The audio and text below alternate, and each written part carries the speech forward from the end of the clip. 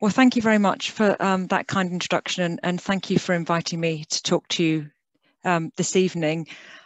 Those of you who may be familiar with my work at all, obviously Roman camps are very much my first love when it comes to the Roman army in Scotland. I also do quite a lot of work on the Antonine Wall as well, but I'm going to talk principally about camps tonight, which are were until relatively recently one of the lesser studied types of Roman sites that you get in Scotland.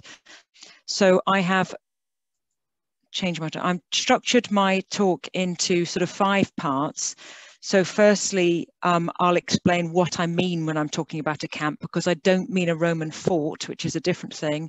The history of archaeological research and why we've got such a strong history in Scotland, which has given us a really strong body of evidence, their survival and distribution, which is sort of really what we know, what form they take, what it is that makes us confident that these things are camps, and then I'll finish off talking about their context and potential dating.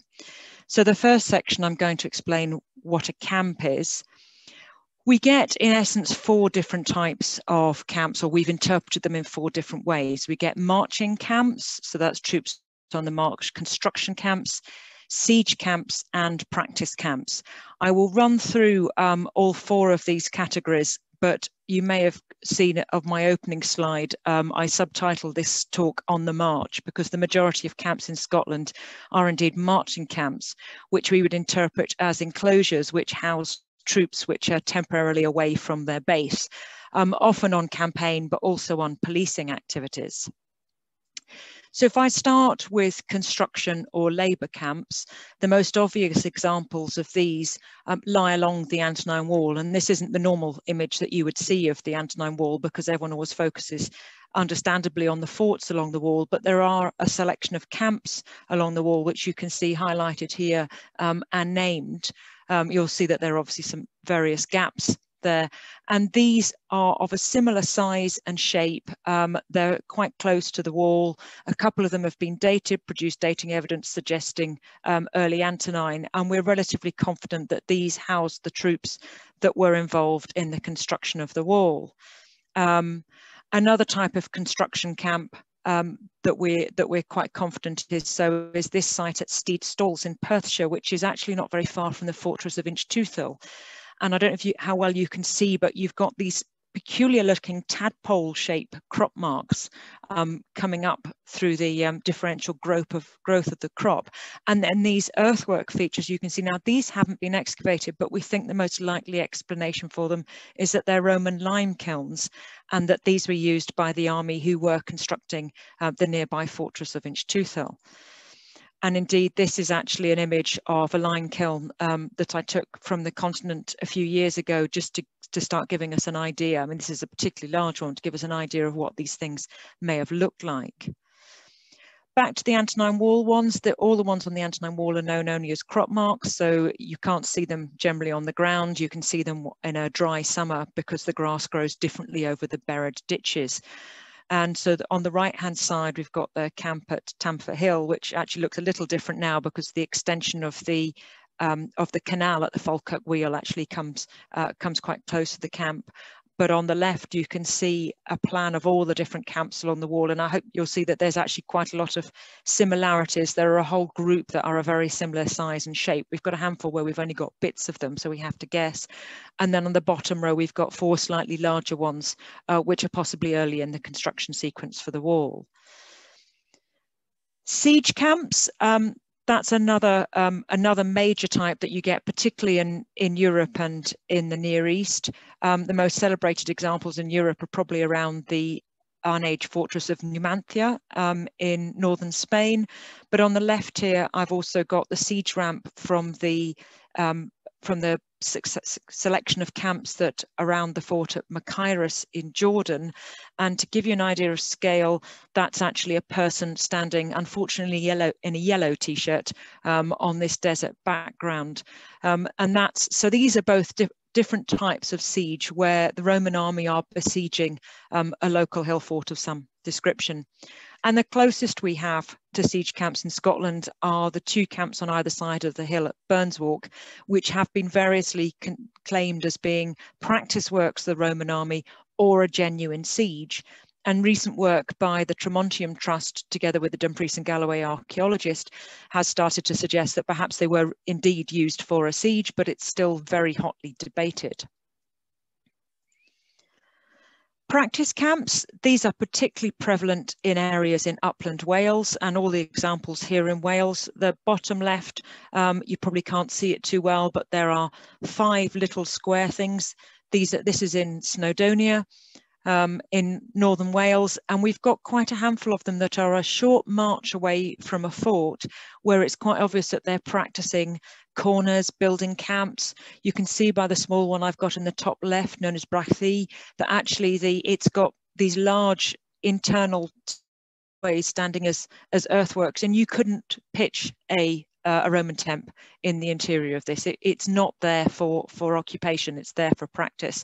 And on the right hand side we've got Callander Common, just south of Callander Wells, where there's 21 camps now known to the south of the fort there, and that's really showing that this is really quite a Salisbury Plain type practice area for the Roman army. And we've got classical sources. I've got examples here from Vegetius and Josephus, two Roman authors from different centuries. And the first one from Vegetius, you will see that they refer to a walled city being carried around, which is quite a good example. And then also from Josephus, they invade hostile territory, they refuse battle until they've fortified their camp. It's all about constructing the camp. But interestingly, he makes this remark, they fire the camp. Josephus was writing about the Roman army in the 1st century AD in the Near East, in modern day, it's sort of Judea, it's the Bellum Judaicum, the Battle of Judea, or the Judean War. So he's talking about a slightly different context, but there is a presumption that they destroyed sites. But you will see from the evidence and the survival that we've got that they obviously didn't always destroy sites. They may have destroyed aspects of sites, but perimeter defences are often what's left. And I'll show you more of that shortly. We've also got things like Trajan's Column, which describe Trajan's wars in Dacia in modern day Romania, where he shows the soldiers actually on all the campaigns and all aspects of it, including camp building, and you can see they're building one here. And then here we've got a nice illustration of, you can sort of see the walls, which are possibly turf or brick. And then inside that you can see tents, and then you can see standards, and then you've got a whole series of army activity round about. So we have got sources like this as well. Now, I'm talking about soldiers that are moving. I'm talking about temporary things. I'm not talking about forts here that have got timber or stone constructed buildings that are intended for more permanent occupation. These are things that are intended for occupation for potentially a matter of weeks, or in the case of practice camps, they're not occupied at all. They're practicing construction techniques. And to give you an idea of scale, these two are to scale. The one on the left is St Leonard's in the Scottish borders, which is the largest camp anywhere in Europe. There are some slightly larger ones now known in Syria. And the one on the right is the smallest one in Britain, which is Llynhwraeth-Llynffor in Snowdonia, which you'd barely see if I hadn't used a really thick pen to draw it with. So that gives you an idea of, I'm talking about things that are vastly different, and we're lumping them all into this category, but I will be, because I'm talking about the ones in Scotland, are predominantly talking about marching camps. In terms of where we get them, well, here's a map of the Roman Empire, and we do get them the length and breadth of the Roman Empire. Perhaps not surprisingly, we get them, they're better known in places which have had a long history of recording sites. But for example, when they started doing aerial survey in the Czech Republic and Slovakia from the early 90s after the fall of the Iron Curtain, they've discovered a huge number of camps. And in fact, that's probably one of the best comparanda to what we have in Scotland, because they've got camps beyond the frontier in the way that we do beyond both Hadrian's Wall and the Antonine Wall here. And indeed, they've got camps now only 20 miles from the Polish border. So we're talking quite a long way into the Czech Republic. There's quite a number known in Romania. There's some known in Syria and Egypt and other parts of the Roman Empire. Most recently, there's been a program of looking at of laser scanning from the air, LiDAR survey in northwestern Spain, and they're having an absolute explosion of the numbers they've done. They've just published 66 new camps just in northwest Spain alone. So it is an area that's actually growing across the continent, which is really exciting to see. So that takes me on to the history of archaeological research, which in many ways is why we're perhaps ahead of some of our European colleagues with regards to recording and publishing these things, because we have been recording them for so long. And that is in part due to the interest of antiquarians and a long history of research. One of the key figures in the 18th century was General Robert Melville. It's perhaps not surprising that it's military men who are going across Scotland. Now, Robert Melville one summer in 1754 got on his horse and discovered 4 Roman camps within less than a week. And that's the kind of hit rate that you didn't get from anybody until we started going up in an aeroplane in the 20th century. But he passed on that information to William Roy, who was engaged in surveying and mapping Scotland. Some of you may be familiar with Roy's Great Map of Scotland, and Roy did meticulous maps of these, which is quite fitting for the man that agitated to the extent that he led to the foundation of the Ordnance Survey, which was ultimately founded 3 years after his death. And indeed here, I hope you can see the quality of these illustrations. These are by William Roy of those camps that Robert Melville discovered in 1754. They were planned by Roy in 1755. And indeed, they're planned as earthworks here, whereas in the case of several of them, part of them have been ploughed out in the remaining 250 years, and they look quite different today, although we have actually got differential crop marks. As I say, the crops grow differently over buried ditches. But these really are very high quality maps indeed, particularly for their time. And as I say, in the 20th century, it was the advent of aerial survey that really has brought on our understanding of the distribution of these in leaps and bounds. And the pie chart on the right just shows how they've been discovered. And you'll see from that 82% of all camps now known in Scotland were discovered from the air. So that's a vast number. So it shows the explosion that we've had in the 20th century, less so in the 21st century. There's other things. Now, one of the reasons for having this explosion of interest is the 3 key people who started flying in Scotland were all very interested in the Roman army. On the left, I've got OGS Crawford, who is the first archaeological officer for the Ordnance Survey in 1920, and he did his first flight over Scotland in 1930, didn't actually take a camera with him, but then flew again, not until 1939. It was years later when he did take a camera. And he actually quite freely admitted when he wrote it up that there was so much that he could see, so much in terms of differential crop marks, that he focused on the Roman sites, which is great for somebody like me. Next to him, we have the late Professor St. Joseph from Cambridge University, who really started flying in earnest from the 1940s onwards and spent every summer doing a huge amount of reconnaissance in Scotland, based from Cambridge. So these are long-range flights. He did cover other parts of the world and other parts of Britain, but he obviously had a deep interest in the campaigns of the Roman army north of Hadrian's Wall. And then the bottom right, we've got Gordon Maxwell, who used to be head of archaeology at the Royal Commission, and he set up a Scotland-based flying programme in 1976, which is still operational today. Indeed, the very first camp that Crawford photographed in 1939 is this site at Gallowbury. This isn't his actual photograph, because the photograph itself isn't actually a very high quality, but this was that first camp discovered in Dumfries and Galloway by Crawford in 1939.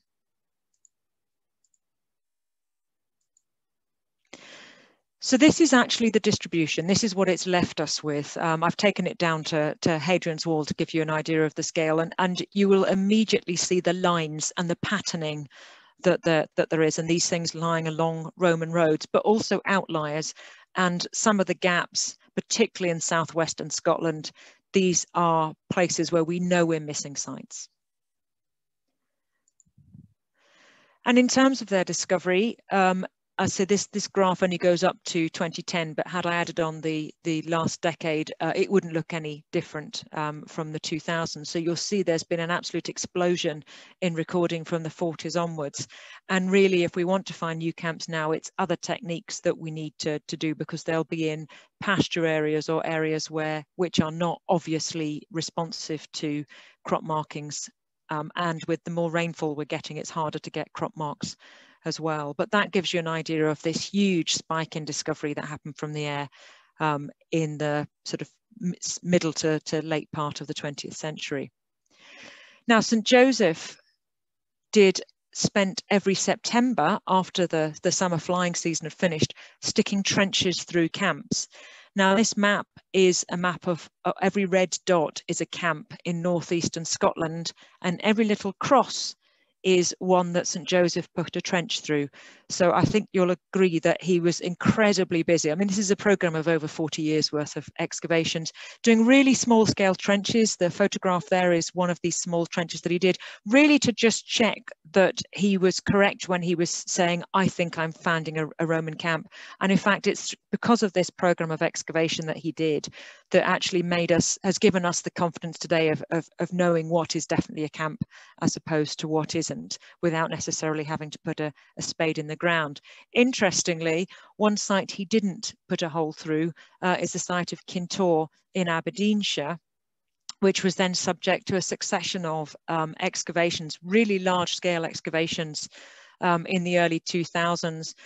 Initially, it was the dualling of the A96 in the area, and then lots of housing estates because it's in the commuter belt for Aberdeen.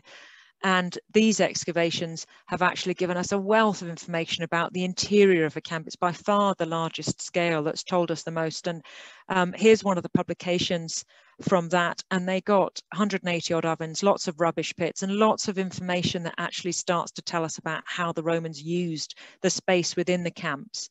And because obviously there were a hive of activity inside, but because they're only occupying them for a few weeks, what tends to survive, or what we tend to see, are the big earthwork features, the big perimeter defences.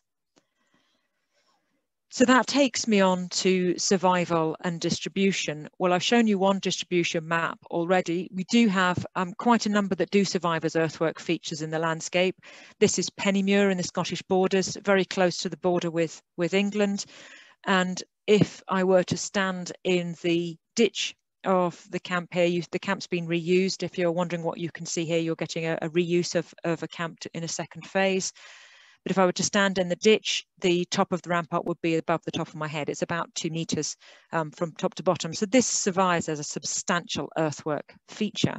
So although some have been ploughed out in the intervening sort of 1900, 2000 years, there are a lot that haven't, and it really depends on the land use of the last couple of millennia. Forestry, quite a number survive in forestry, and here's an example here that gives you, and these are again, this is one of the sites that was discovered by Melville in 1754, and only part of it survives in upland, as an upland structure in the woodland here, but it gives you an idea of the scale of these things. Again, this is one of the other ones that was planned by Roy, discovered by Melville, and has now been ploughed out. And you can see the crop mark of, this is Battledykes Oathlaw, and you can see the crop mark of the ditch coming round here. This is a huge camp. And then we have the well-known site of the fortress of Inchtoothill in Perthshire, which also has a very well-recorded camp outside it. There's the camp, and indeed that's the fortress of Inchtoothill, which was subject to some excavations in the 60s. And if I go back to that camp and we look at it in detail, I hope you can actually see, as well as the perimeter of the camp coming round here, there are these rows upon rows of pits. And indeed, some of the pits just here were excavated and shown to be rubbish pits. So we've probably got a lot of the ones that are in these double rows that we can see are probably rows of rubbish pits at the edge of tents. So we've got to imagine rows of tent lines here. And when you get this richness in the crop mark record that can actually start to indicate really the layout of the Roman army, we can start to actually imagine what the interior of these would have looked like and how they might have utilized the space. Some of the ones that are dotted around the inside of the perimeter, just inside the ditch around the outside, are possibly ovens that are tucked into the back of the rampart, but Kintour demonstrated that ovens could be anywhere in the camp because they were scattered around the camp. So it's a mix of things that we can interpret these as. So in terms of their distribution, they are, we've actually got more in Scotland than they have in England and Wales put together, and Wales is dominated by practice camps, but that's possibly not because they weren't constructed. It's just perhaps that by the time they were in the north and by the time we're in the late 1st century, they were probably routinely putting a ditch round a camp, which they may well not have been earlier, because the most important thing we're told by the classical authors is to build a rampart, is to build that wall. And of course, once that's destroyed by the plough or whatever, or some form of construction or later land use, that's very difficult to necessarily ascertain where it was. Whereas a ditch will get filled in, but it will leave a mark archaeologically. So that's possibly one reason why we are seeing the difference, although there have been one or two that are coming up in southeast England more recently through major road schemes. They found things like the Channel Tunnel rail link and things like that. So this is the distribution in Scotland. Again, I've shown you this map earlier, but again along these marching routes and Roman roads. So that takes me to what they look like and how we can be confident and comfortable that we're talking about camps here. Well, the classical authors describe them in a particular way. They're square or rectangular routinely, although not always. They have particular types of gates. They're laid out in a particular way. And so in a very similar way to Roman forts. And indeed, they would have used this sort of surveying equipment known as a groma, which was also used in sort of town planning layout, Roman fort layout, and that kind of construction, which helps people to actually look down and sight themselves, so you could actually sight from one side of the camp to another.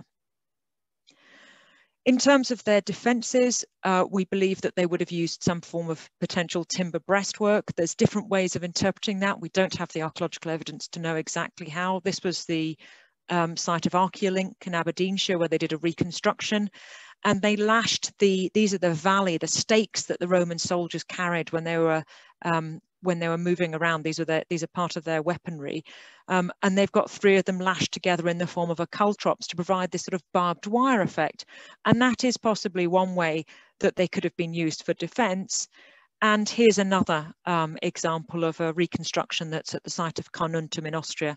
And I've always liked this one because there's an entrance to a camp. They've put them as stakes in a sort of form of palisade on top, but there's a display board and a rubbish bin on the way in, which all camps ought to have, really. Gates. Sometimes we just get a gap, but more often than not, we get some form of additional entrance, because an entrance obviously is a weak point, and you have fortified the camp for strength. So if you've got a weak point, you need to protect that. And we have these curvy entrances, which we call claviculae, which actually force the army to walk in a certain way, effectively exposing your unshielded side on the way in. The most common one is the third one here, the titulus or titulum, which is an additional piece of rampart and ditch outside the fort, outside the camp, which obviously means that you couldn't charge it, you would have to go round. And they're all variants on a theme, but they're all actually basically stopping you from going straight into the camp. And here's an example of a titulus. This is the site of Grassy Walls, not far from Perth. This is a particularly large camp, and sometimes when you've got changes of direction, they'll change direction to gate. It's all part of the way that they did the camp layout, and they've actually considered what space they need inside for the size of the army and what the army's carrying with it. This is one of my favourite ones, Ward Law, down in Dumfries and Galloway, where actually you've got 4 tituli outside one gate, which is either a camp commander gone mad. You can almost imagine, no, it's in the wrong place, have another go. But actually, it's possible that there's an element of practice going on here. But we also think this camp has probably been used more than once, because you will see on the left-hand side, you will see another one of these tituli, these traverse protective things, but there is no gap in the ditch visible. So it's possible there's two phases of use. One when the gate was an open gate, and the other when it wasn't used, and so the ditch was then cut across. Here's another example where actually the ditch of this camp here is then utilised for what we think is a later roadway. We think we've got some evidence for early medieval and field layout after the Romans were here. So that helps to confuse the picture. This is Castle Dykes near Lanark. And here we have the fort of at Dalgyn Ross near Comrie in Perthshire, which has these wonderful external clavicular. It's got a clavicular and an oblique traverse coming out to create this sort of peculiar entranceway. These are known, this particular arrangement is known only in Scotland. They're called Stracathro type because they were first formally recognised by St Joseph at the site of Stracathro in Angus, but in actual fact they were planned by Roy at this site of Dalgyn Ross a couple of centuries earlier, but we're not going to start trying to get everybody to change to start calling them Dalgyn Ross type. So there's the gates clearly visible there. Those particular ones, rather the claviculae that you get are recorded more sparsely, and we've got some, we think that we're relatively confident on the dating of those from here and indeed on the continent. And as you can see here, it is a sparse distribution. It's not the most common form of gate. And that particular type of Stracathro type that I mentioned is only recorded, and these are the instances where it's recorded in Scotland. So a couple of them, you can see that they're almost in pairs, potentially a day's march apart. So again, we're probably missing some. And it's possible that actually there was a particular camp prefect, some kind of camp commander who was responsible for the layout of the fort or of the camp, who particularly liked this type of gateway. So it may be almost that we're seeing the work of one individual who's moving with the army in different sized groups. And I'll come on to sizes shortly, but that's one explanation. I'm not saying it's the explanation, but it is an explanation for why we have these peculiar ones. Fortunately, about 15 years ago, because they have all been known as only as crop marks, we actually discovered an upstanding one. This is Rabenfoot.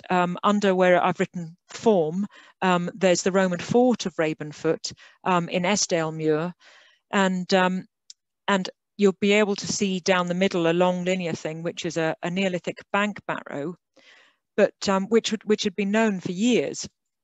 But what everyone had generally missed was the fact that there are all these linears around it. And in fact, there's the bank barrow, and it does indeed have a Roman marching camp sat on top of it with these Stracathro type gates.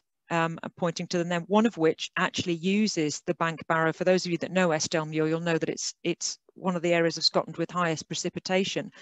And so the bank barrow does actually provide a high point and a dry point for the entrance. And this, when we mapped it, this is what it looks like. So we've got a decent sized camp here with these entrances. And in the bottom right, we've got an internal clavicular, because we always suspected that they would have had internal claviculars as well. But because they're all known as crop marks, internal clavicular usually are just mounds, these semicircles that come inside. They're mounds without ditches. So again, if it's ploughed out, we don't see the remains of those.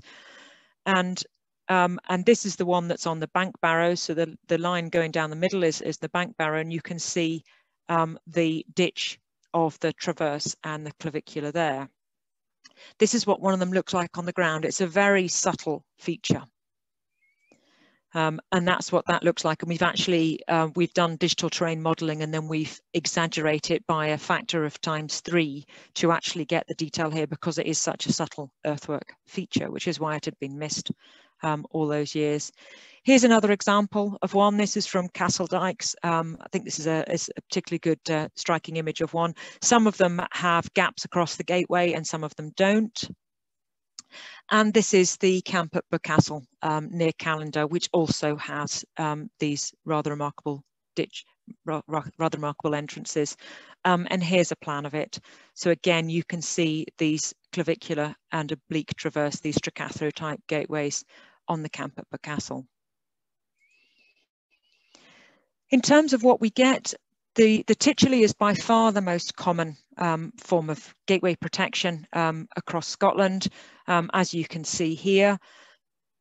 But and the small number of claviculae, that's normally an upstanding example, Stracathro, where we've only got a gap, or unknown just means we don't have enough surviving of the camp really to be confident of the entrance way at all.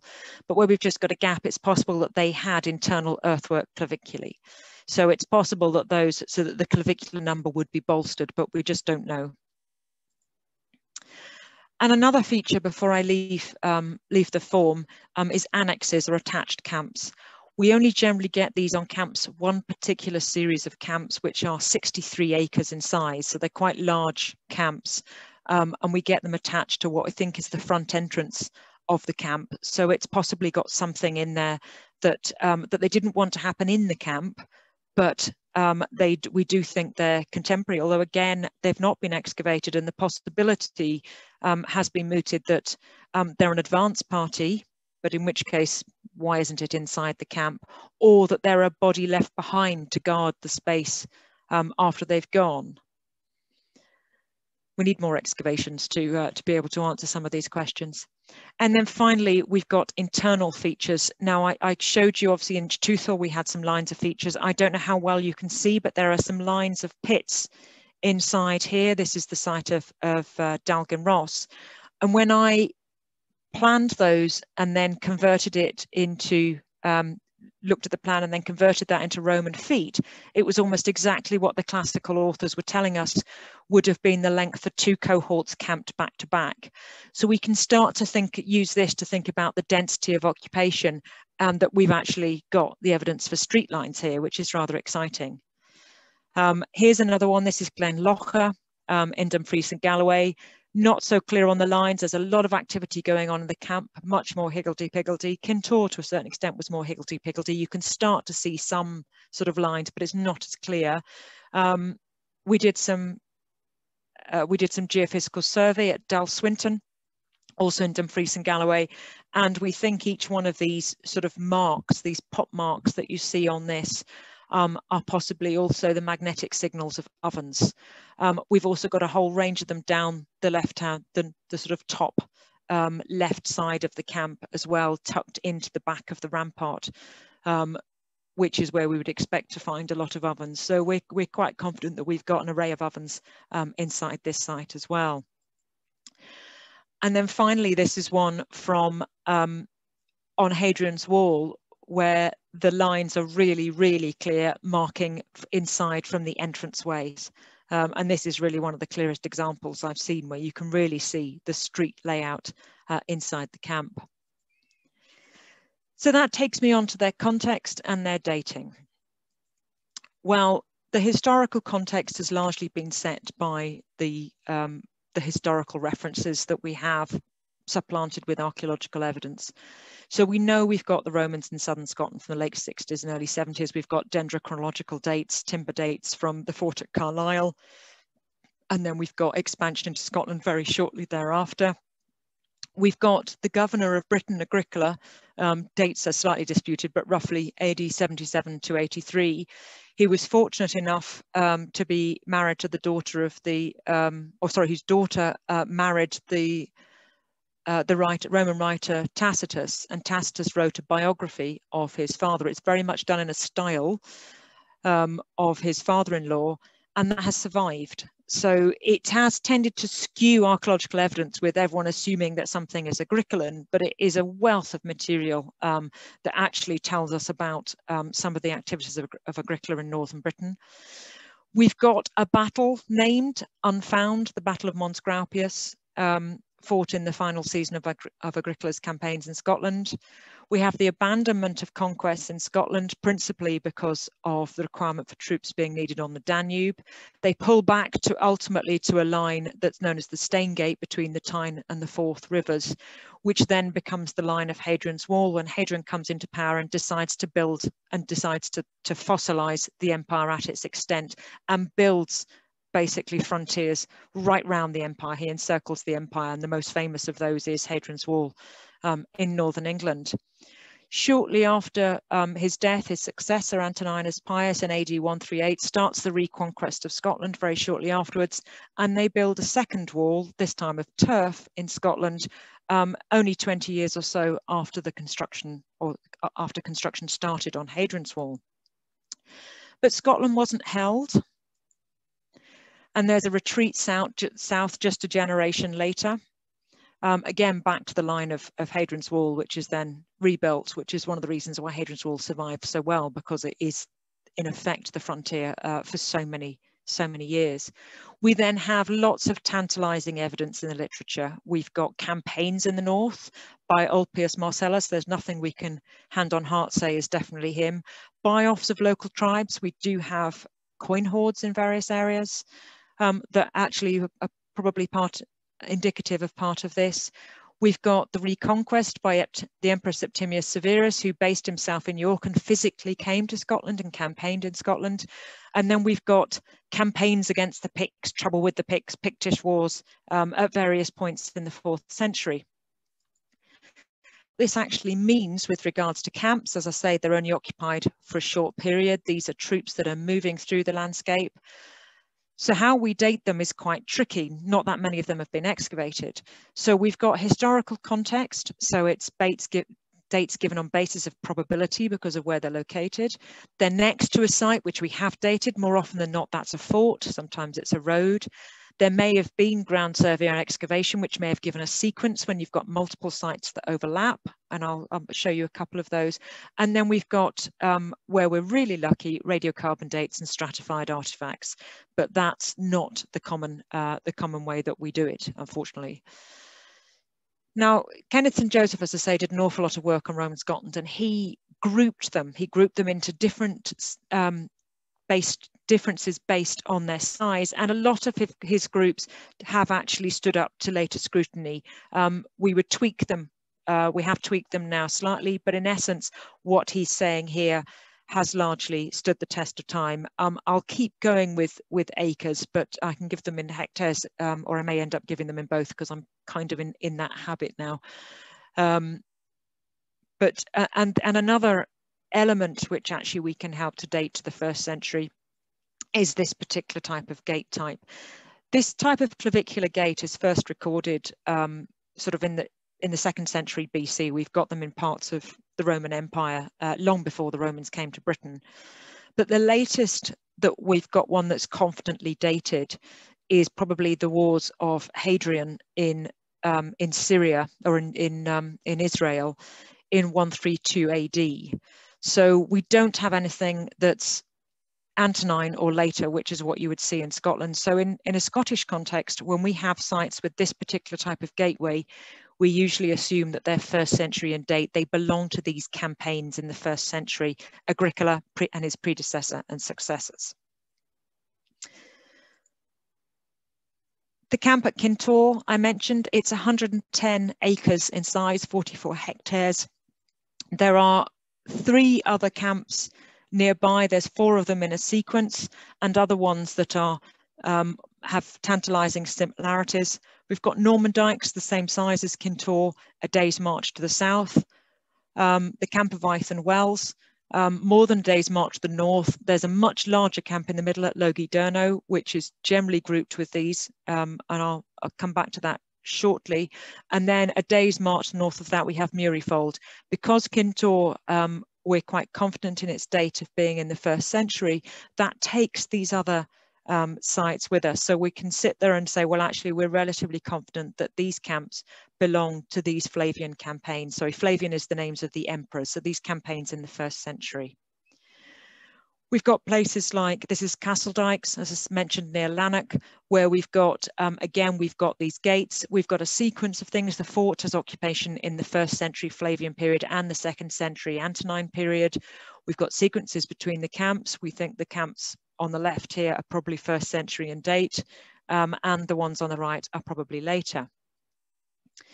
What that actually then gives us is a picture that looks a bit like this. Now, these are the camps that we say we think are Flavian. We think these are 1st century. There are going to be a lot of other camps that are 1st century, but we just can't be confident enough to say we think they're 1st century. And when I put the forts onto this map, you will then see in the forts of the squares that have the purple squares that have just come on, you will see that actually just how many gaps we've got where we must have more first century camps, and we're just not seeing them.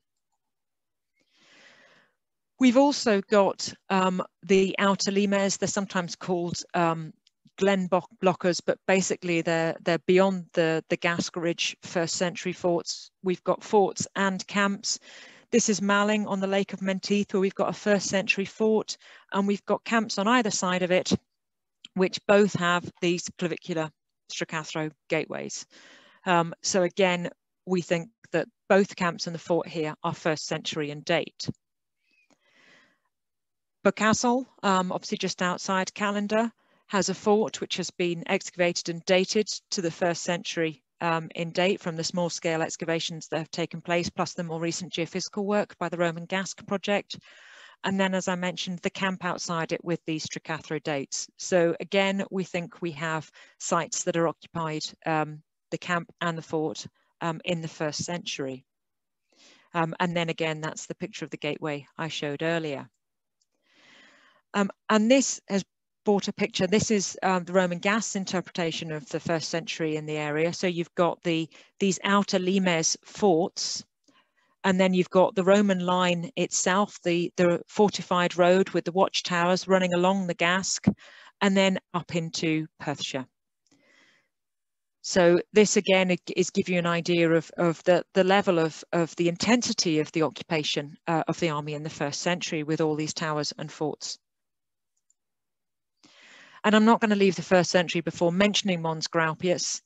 Still unknown. There have been some interesting developments on continental battlefields over the last sort of 30 years, where metal detecting has actually uncovered battlefield sites. More often than not, these are battles that that the Romans lost that we seem to have found through metal detecting, rather than this one, which allegedly they won.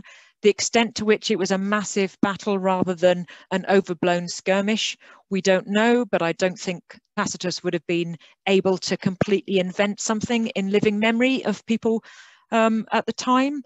And so here is a selection of places that have been attributed. This is from Gordon Maxwell's book on the subject.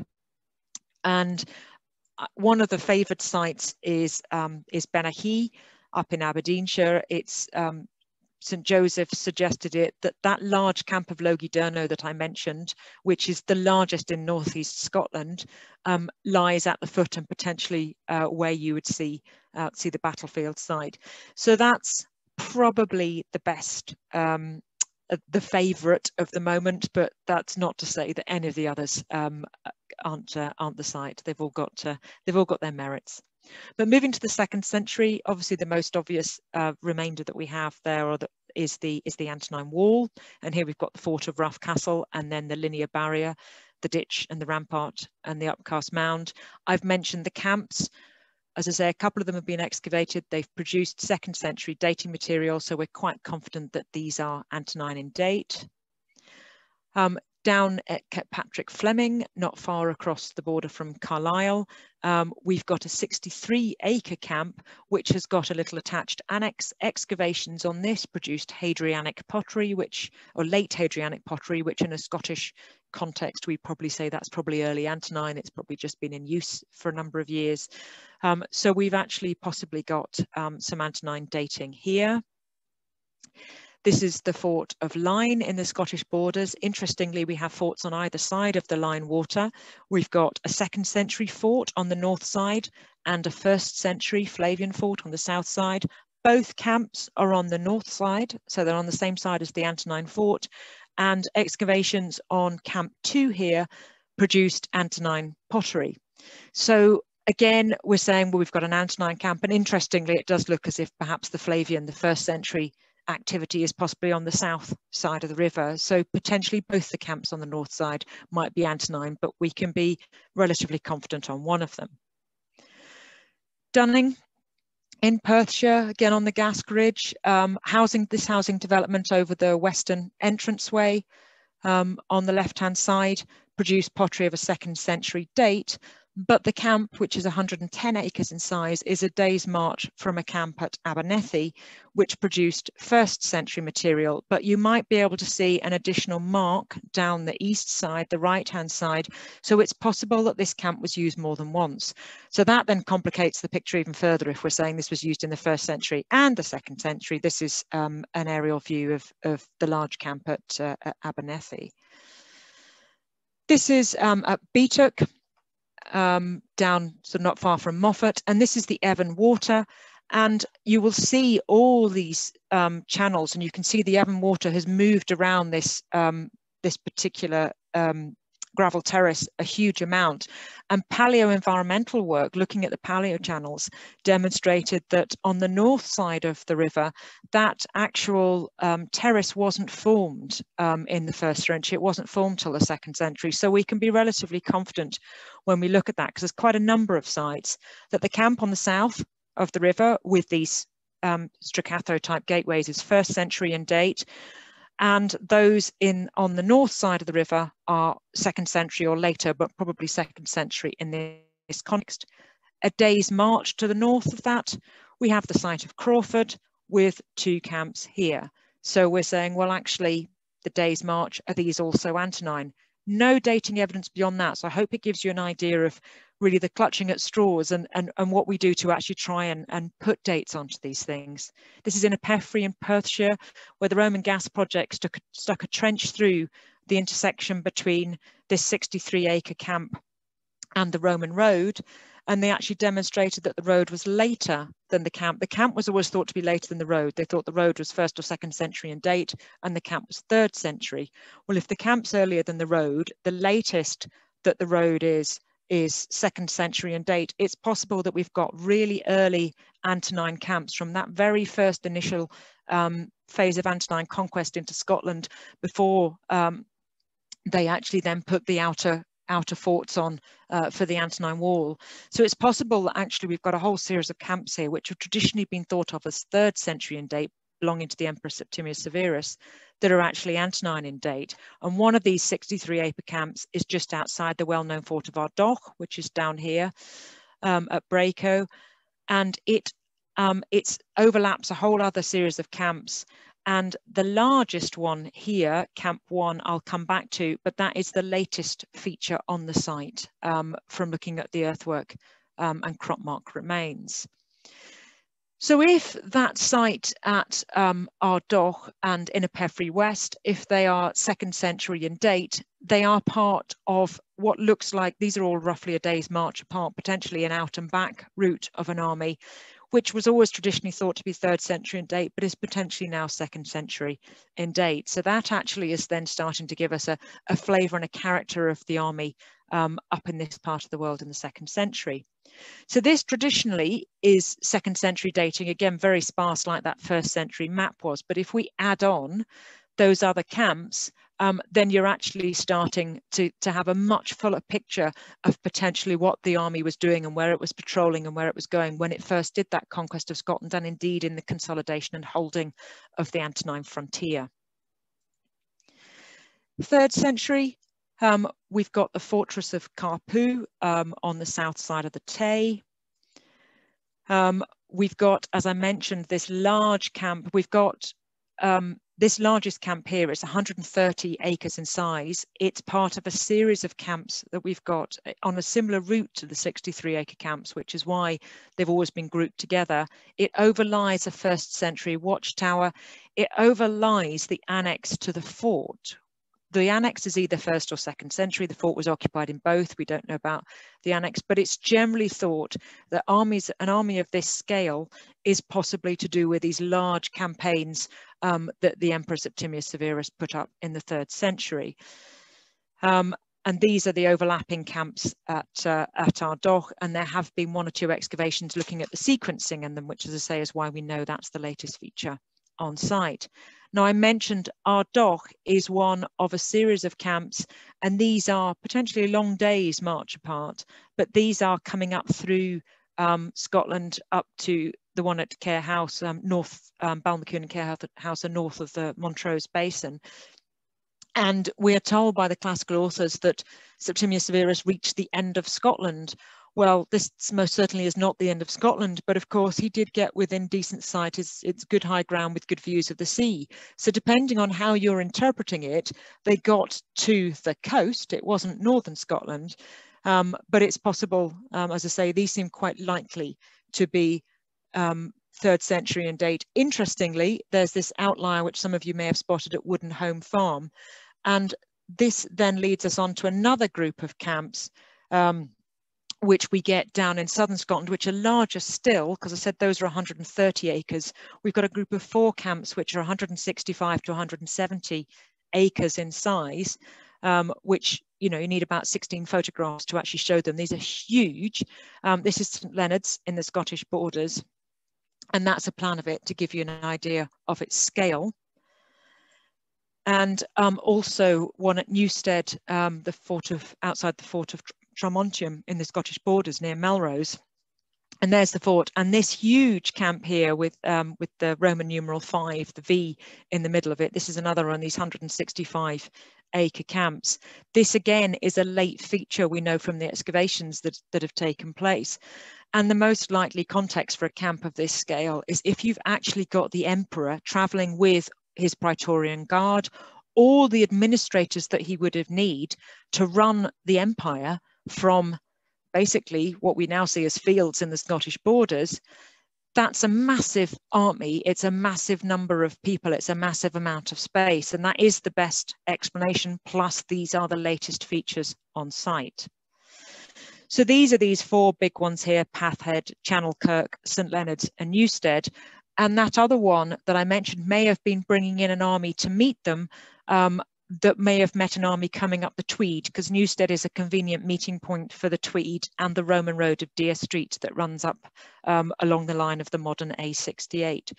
So that's certainly the theory at the moment for those sites.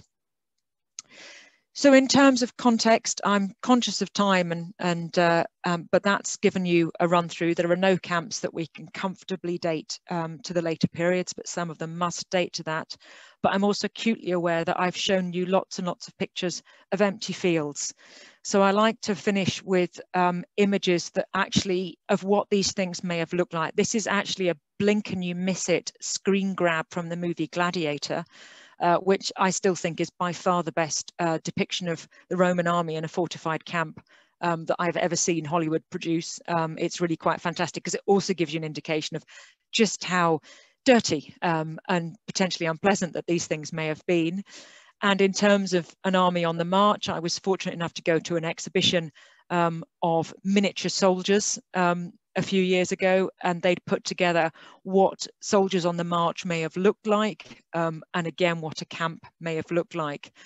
If anyone is interested in hearing more, as Ross said, I've written a couple of books. The one on the left is now unfortunately out of print, but we're hoping to try and make it available as a digital monograph, hopefully relatively soon through the Society of Antiquaries of Scotland. But otherwise, it's thank you for listening.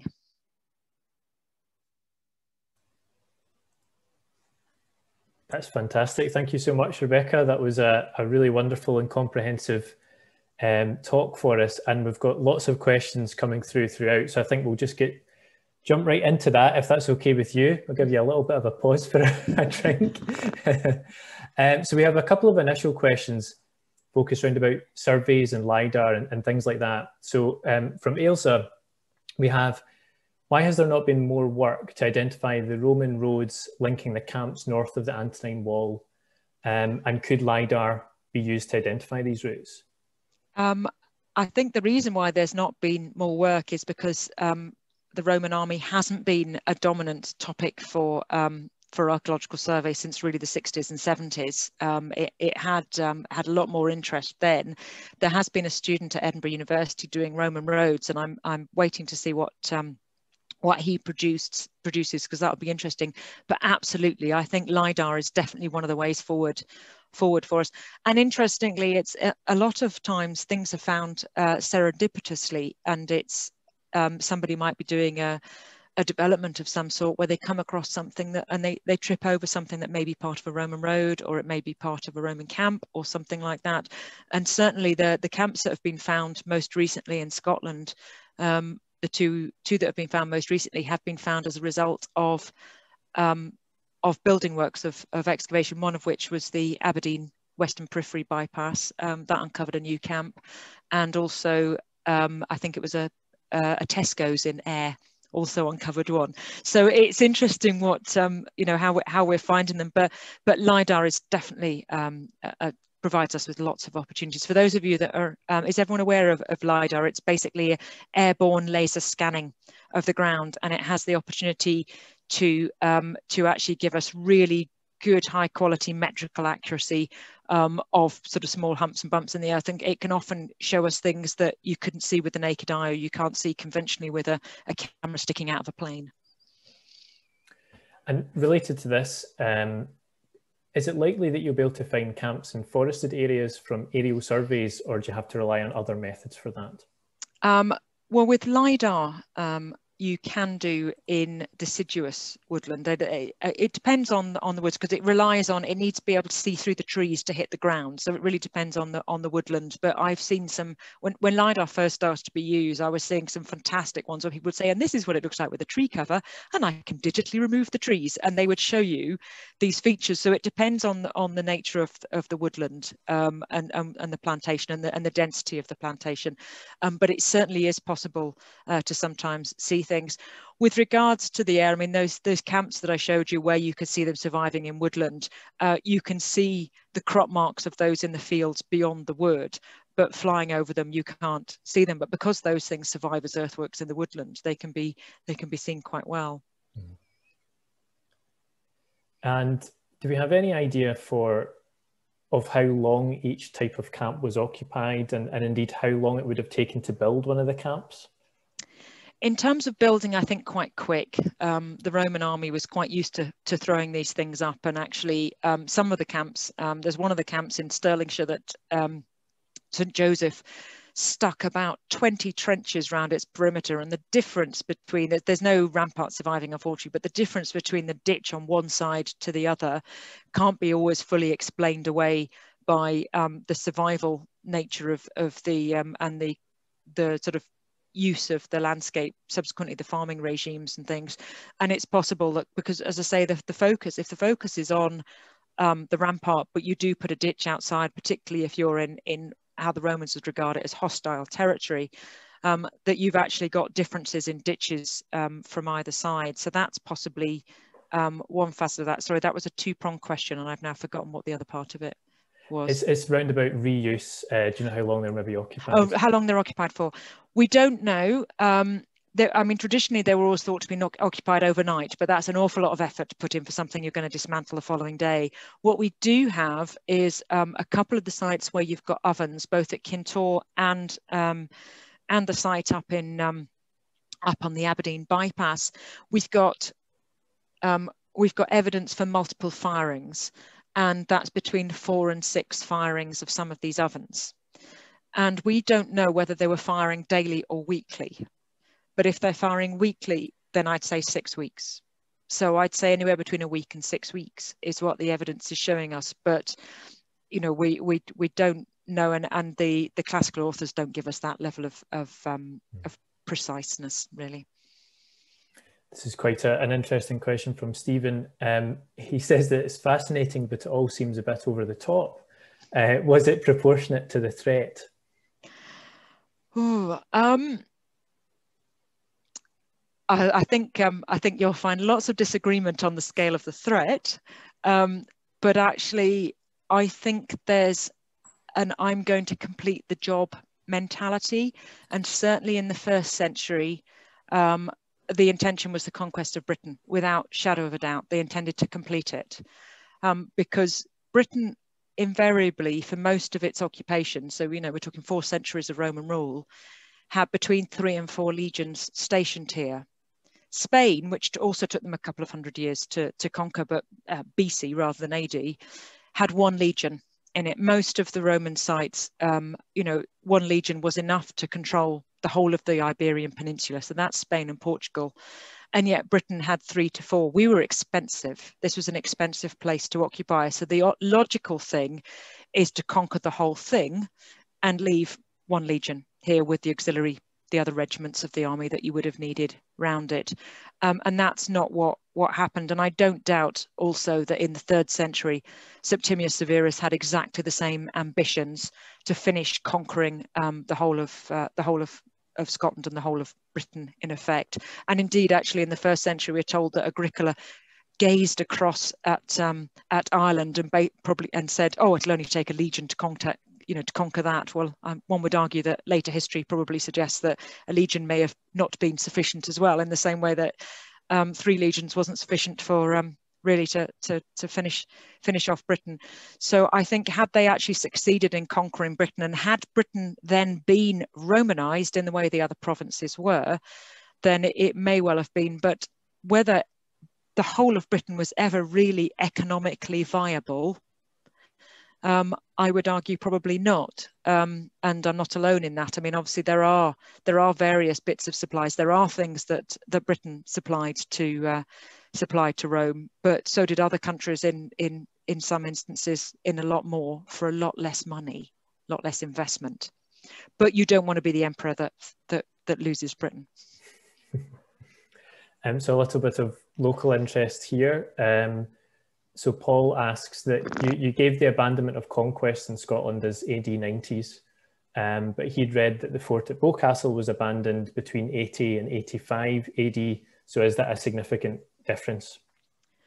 There's a pulling back. We've got dates of around about 86. The reason I do 90s is because it's a gradual pulling back. So it's definitely in the 80s from this part of Scotland. But by the time you get, this part as in Callander, Bochastle, by the time you get into southern Scotland, it's later. It's a gradual withdrawal back.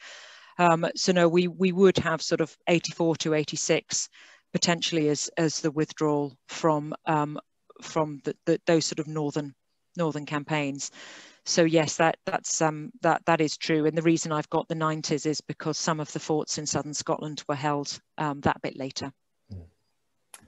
From Olga, what sort of artifacts have been found inside the camps? Very few, sadly, because unlike forts, as I say, where the army's there for a prolonged period of time, they've got pottery, they're breaking things, they're leaving things behind, burying nails, as we know in the case of Inchtuthil. They've probably got more metal stuff that they're carrying with them. They've got less breakables, and they're taking it with them because they need it to the next place. What we do have, as I say, at places like Kintore, which have been excavated, is we've got in the remnants in the ovens, is you've got bits and pieces of stuff that they've thrown away or that they've burnt. I think in one instance they've got a hinge. Now it's possible, or it's quite likely, that that's the hinge on a wooden thing, and the wooden thing it's broken in some way, and the wooden thing's been burnt, and so we've got a burnt hinge surviving. So there's odds and ends. That, I mean, there's always odd bits of pottery and things like that. There's allegedly a couple of bits of glass in various things. We've often got the site in fact, both the more recent excavations, both at Ayr and on the Aberdeen bypass, we've had radiocarbon dates from the ovens, which have given us quite confident dating. So you've got cereal grains potentially and charcoal and things like that. But we don't get a huge amount of material culture from camps, unfortunately. As I say, it's partly because the army is there for a short period of time. They're not leaving the scale of rubbish. I mean, before now I've sort of said, if you imagine, a big campsite for Tea in the Park or Glastonbury or something like that, and you look at the images after all the tents have gone and it's rubbish strewn, well, you might have rubbish pits and things, but you haven't got the disposable culture that we have today. And so the pits at the camp at Inchtuthil had some animal bones in them. So these are probably things that have been eaten and thrown away. So we haven't got massive amounts of evidence. Very occasionally coins, if you're really lucky, but they're stray finds, not necessarily found in excavations. Great. We have another recommendation from Patrick to watch the Netflix series Barbarians, so that might surpass Gladiator possibly. I know, I don't have Netflix. I must try and find it, get it to watch it at some point. So I think this is a nice one to end on, but from an anonymous attendee, what Roman site or sites in Scotland would you most like to see excavated or otherwise further examined in the near future? Oh, gosh. To be honest, I think any camp which indicates that it's got internal features. So do geophysics first, or look at the aerial record to be confident you've got interior features.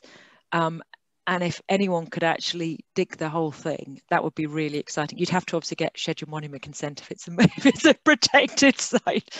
But I think it would be really, really exciting. And you know, that could be any site. But I mean, I've told you the size of some of these things. I mean, I think the idea of digging 170 acres is totally unrealistic.